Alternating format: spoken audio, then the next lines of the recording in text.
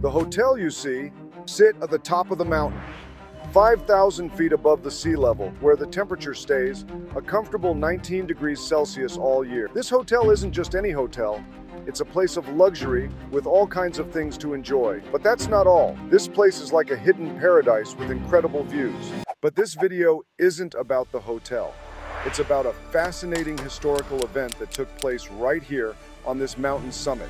What's special about this mountain is that it offers something unique compared to typical beach destinations.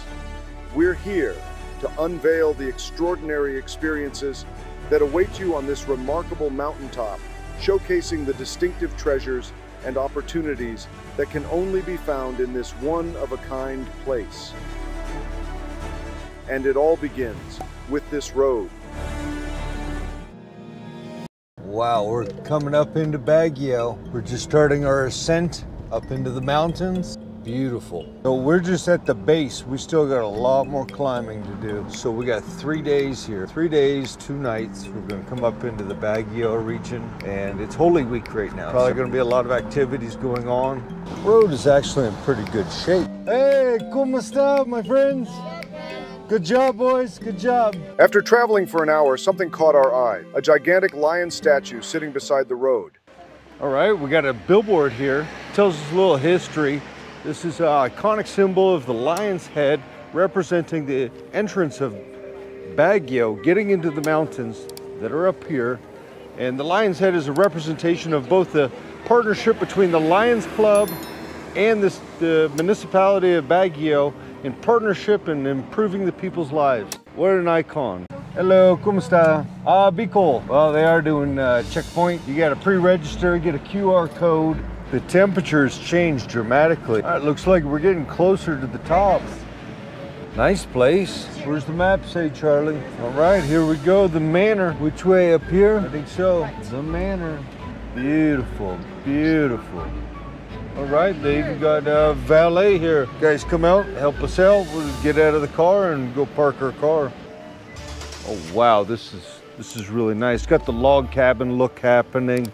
This is the manor, top of the Baguio Mountains in the piney wood forest. It's just beautiful. At the summit of this mountain stands a hotel, and as I explore its heights, I uncover the historical reasons behind why it was built here.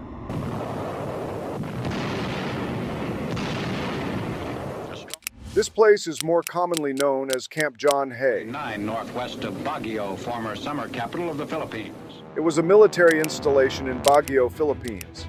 The site was a major hill station used for rest and recreation, or R&R, for personnel and dependents of the United States Armed Forces in the Philippines,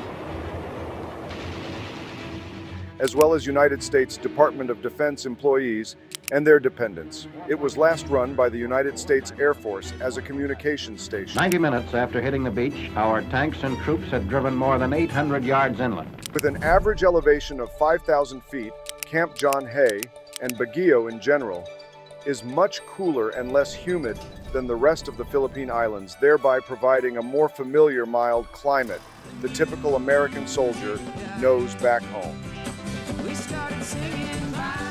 Celebration the Windy City has ever seen. In World War II, Camp Hay was bombed by the Japanese on December 8, 1941.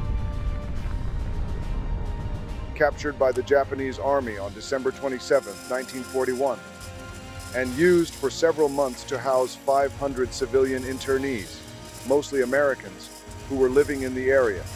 It was recaptured by the United States Army in 1945. The site was turned over to the Philippine government in 1991 and was converted into a leisure and tourist site. Today, the manor at Camp John Hay stands as a magnificent testament to the rich history of Baguio in the Philippines, attracting tourists from all around to this splendid destination.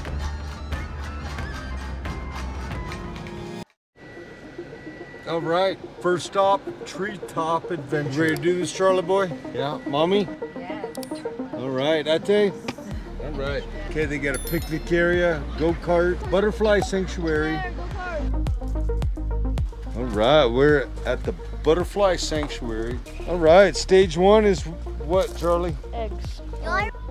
You should see what this one does, Charles. I think that one is called a Burmello or something like that. Look, that's what they like. They like the nectar.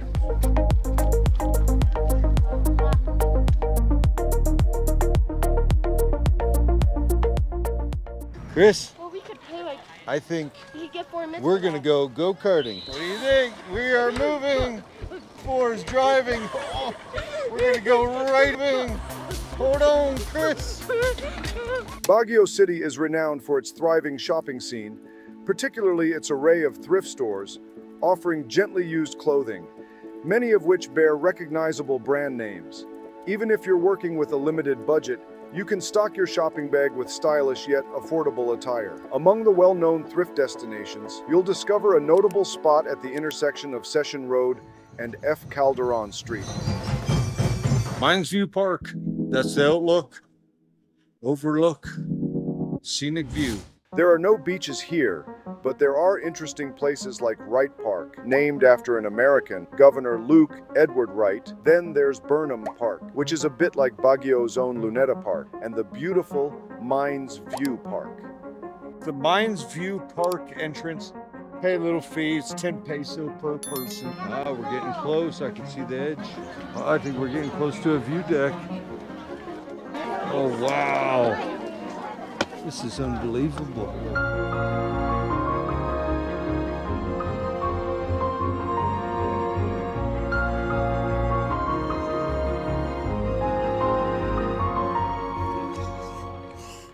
All right, we are here at the mansion. The boy is excited, he gets to run around. But we are here, the mansion. This is home of the Philippine president in the summer months.